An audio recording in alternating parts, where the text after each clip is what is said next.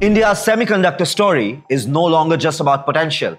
It's happening. Just last week, Infineon announced that it's doubling its India workforce and even exploring chip manufacturing in our country. And they're not alone. From NXP to Texas Instruments, Intel to Qualcomm, some of the world's biggest semiconductor firms are placing billion-dollar bets on India. Why, if you ask? Let's decode.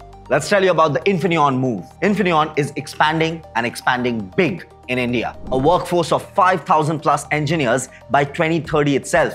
A revenue target of $1 billion from India. When it comes to new GCCs, Ahmedabad joining Bengaluru. So what's next? Chip manufacturing, either directly or via partners. This is not just another tech footprint. It's a full stack vision from chip design to software development to end-to-end semiconductor value creation.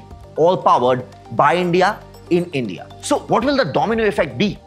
Infineon's announcement is just one piece of a much larger wave. A wave that will have NXP Semiconductors, $1 billion R&D investment, 4 design hubs in India. And that's why the team is doubling its size to support both automotive and industrial chips.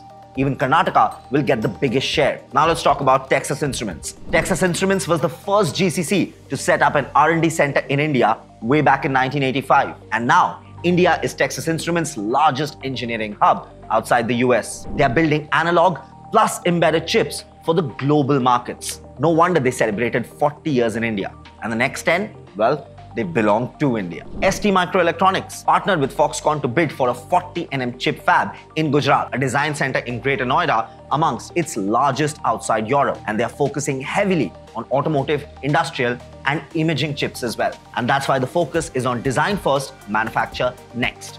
Let's be clear, most of these companies are not rushing to build fabs just yet. But what they are doing is equally important. They are building design talent. They are expanding their R&D labs, laying the foundation for manufacturing when the time will be exactly right. For instance, Intel has no fab plans yet, but just opened a new AI chip lab in Bengaluru. Qualcomm, it opened a 177 crore INR R&D center in Chennai, calling India its largest engineering base globally. Analog Devices, working with Tata to explore manufacturing its analog chips locally. And that's where the workforce magnet comes in.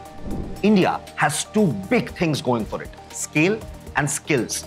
Over 20% of the world's chip design talent is right here in India. Engineering colleges are producing 1.5 million STEM graduates every single year. Startups and GCCs are collaborating in a way like they have never done before. Government-led initiatives are aligning skilling with industry needs. Micron, for example, is already training engineers in Malaysia and Mohali for its new $2.75 billion packaging plant in Gujarat, India's first ever foreign semicon manufacturing project. And that's where the strategic support of the government comes into the picture. The Indian government has gone all in on semiconductors. $10 billion incentive schemes, infrastructures like Dholera, Sanand, and Assam's OSAT hubs, and a focus on end-to-end value chain. Design, fab, OSAT, talent, IP.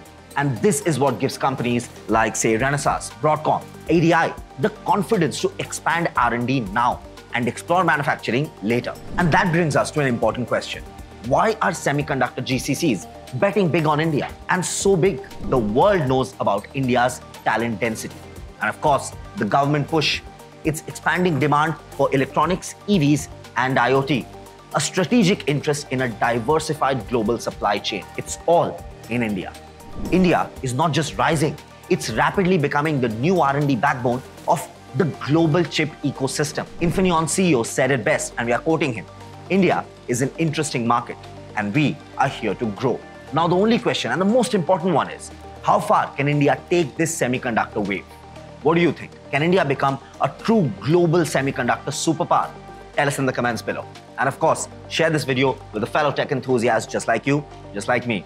For more such in-depth stories of tech, innovation, and AI, subscribe to AIM TV, because think AI, think AIM.